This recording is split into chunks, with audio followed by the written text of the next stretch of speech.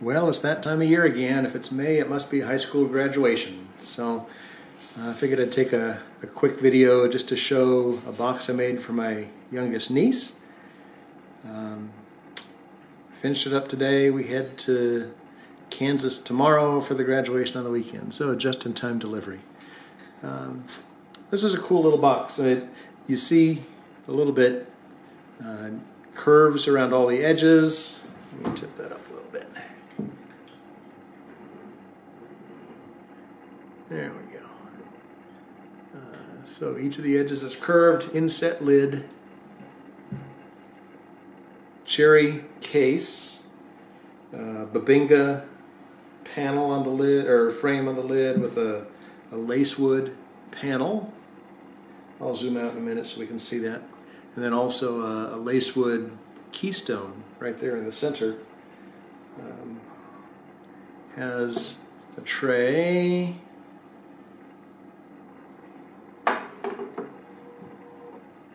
And then dividers on the inside. Let's see, I'm not sure how closely we can see the...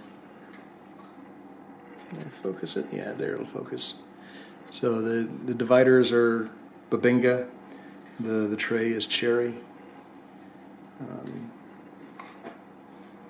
And hey, it's... If it'll focus. It's for Laura on her graduation. Anyway.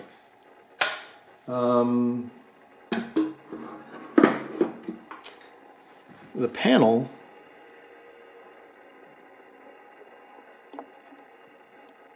has some really nice Lacewood figure to it, which the pictures don't do justice to, but in person it looks really sharp.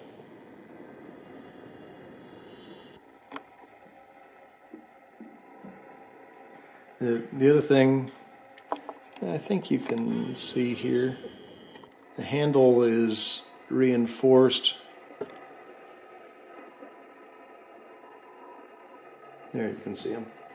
There are a couple of little brass rods that run all the way through the handle to mimic the hinge pins. And the hinge pins are visible just barely. Let's see where we can see it. Right there.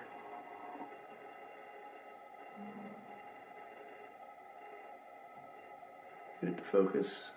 Nah, not quite. Oh well. So, all in all, this was a fun little project.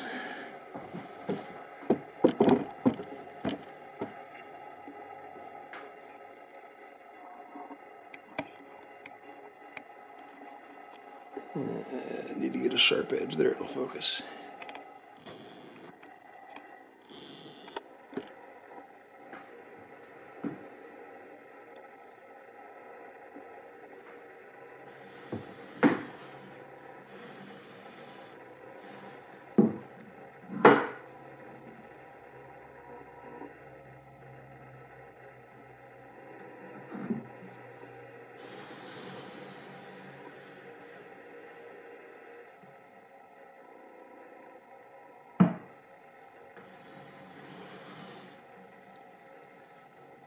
And the back, other than the splines on the edges, doesn't have anything significant going on. Anyway, last niece, last graduation jewelry box. So I figured it was worth a video. Thanks. Hope you like it.